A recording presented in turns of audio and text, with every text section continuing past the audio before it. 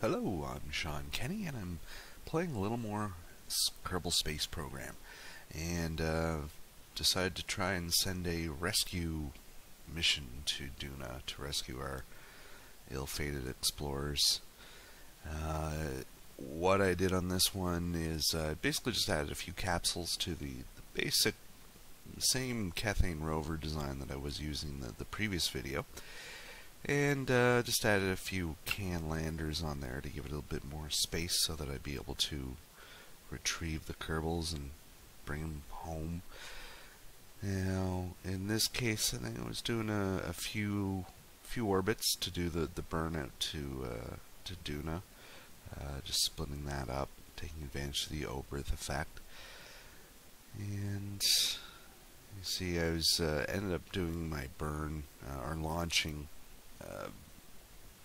pretty early. I guess I could, you check the map and make sure you're in a good position to launch before heading out. But as it is now, they don't really take oxygen or food supplies, so you can just sort of have them sit in interplanetary space for a better portion of a year while you wait for the orbits to line up to do your final burn. So I was did that, just doing the final burn, slowing down to Duna, trying to line up and rescue our initial craft. I was actually pretty lucky. Got a fairly good orbit. What I needed to do here, though, was wait until the landing site was back in daylight. I didn't want to attempt any night landings anymore, just making it too hard. So here I was just trying to line up my orbit with where they're going to be. See, I had to make a few adjustments. What I wanted to do was basically orbit over top them, and when you get sort of really close, that's when you want to kill most of your velocity so that you start coming down.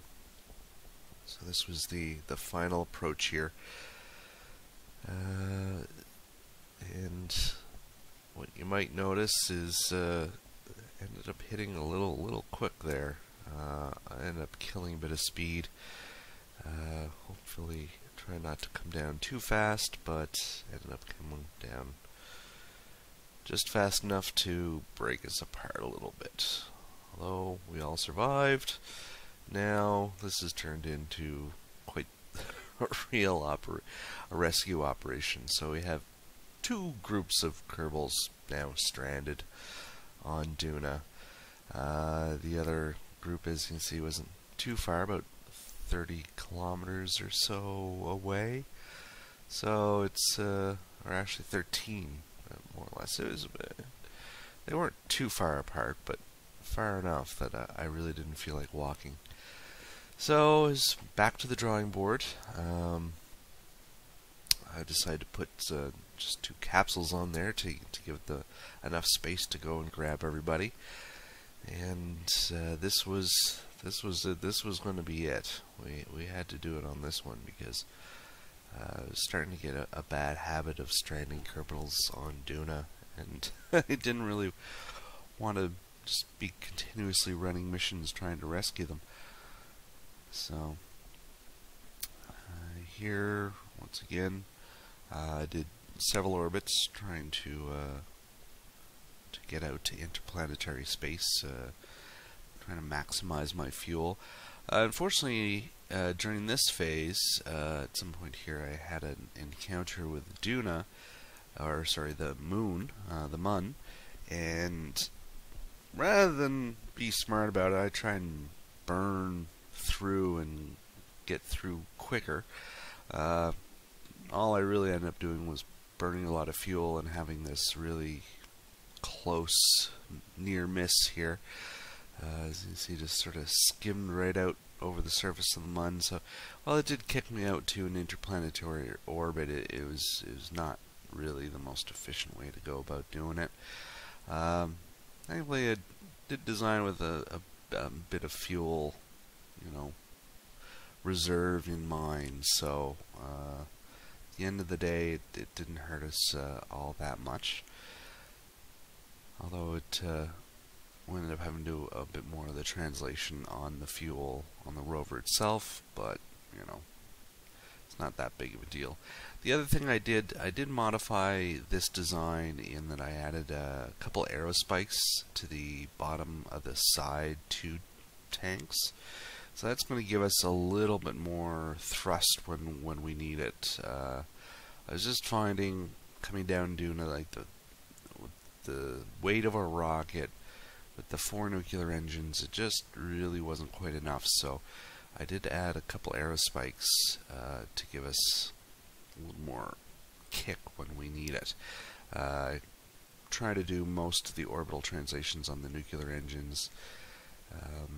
So at this point, I was really not sure about actually landing at the target site. The orbit we came in was definitely off, so what I decided to do is try and go for a nice easy Kethane field, so at least that I'd be able to fuel up.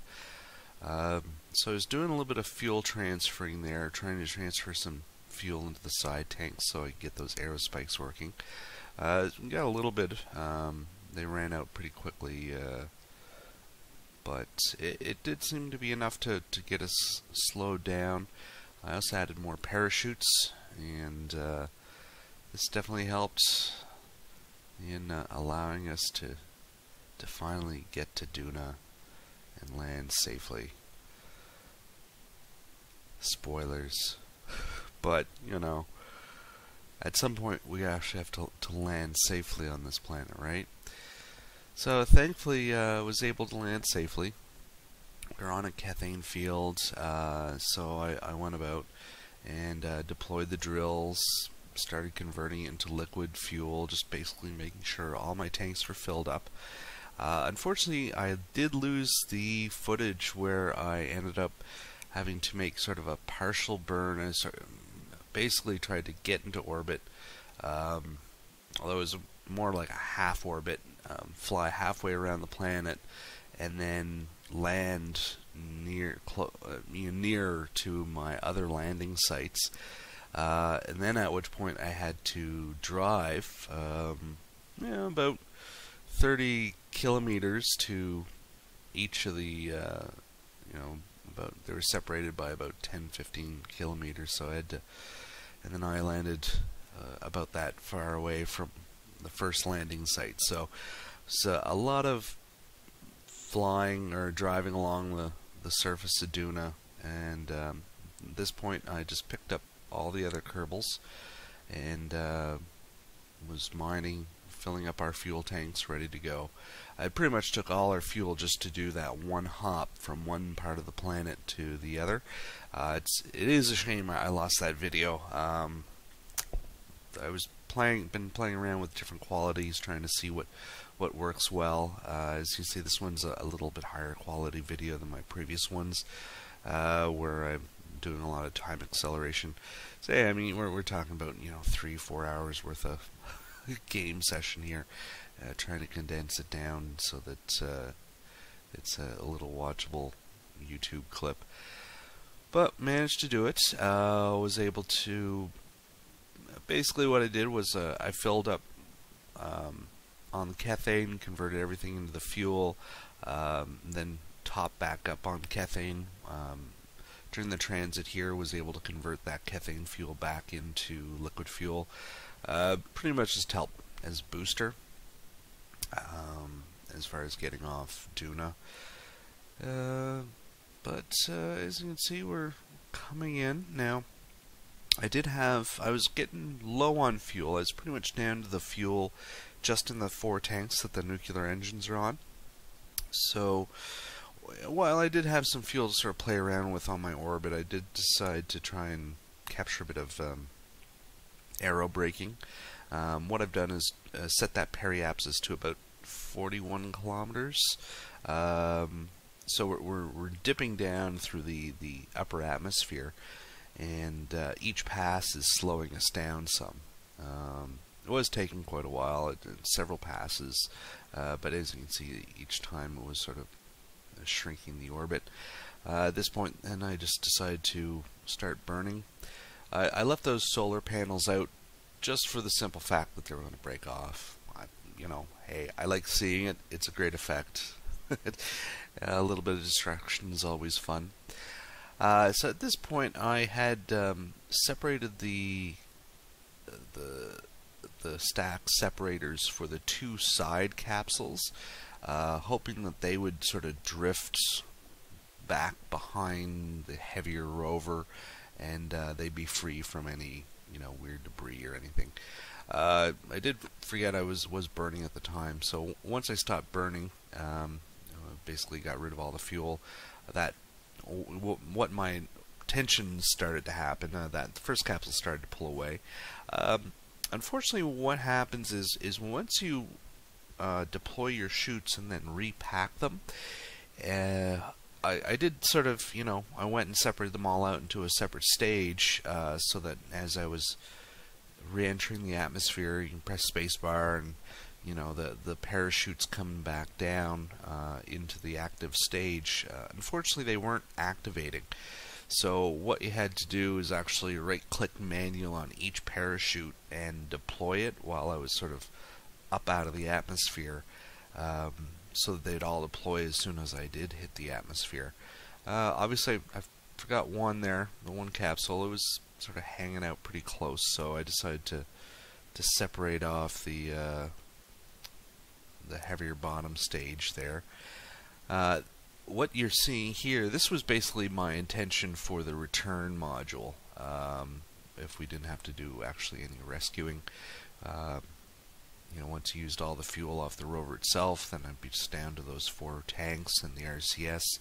And then even once I was down on, used all the fuel in the nuclear engines, the RCS would give me a fair amount of delta V, especially if it was just sort of the final descent or deceleration into Kerbin. So I do like having that sort of larger tank of RCS, because that does give you options in the final stage. So I'm kind of thinking we may have enough fuel to start looking whether this rover could, say, go to further to Joule or Dres, or maybe what you could do is land at some, you know, maybe land at Midmas, fuel up, and then or Duna for that matter. Maybe what I was thinking was heading to Duna, landing on its moon, Ike, and then and gathering up some Kethane, refueling. Then maybe from there we'd be able to do a hop to Dres or Joule. Always an option, but as you can see, everything. Our capsules landed safely, and surprisingly, even the rover landed safely. I'm almost thinking the whole thing might have survived intact. So I gathered all the Kerbals that were rescued. Jeb's entirely thrilled to be off Duna at this point, and there's all our fellows returned safely home to Kerbin. Not exactly in the Kerbal Space Center, but yeah, you know, we have a plane, we'll have a bus sent over and pick these guys up, rescue our heroes. So thanks for watching. So long for now.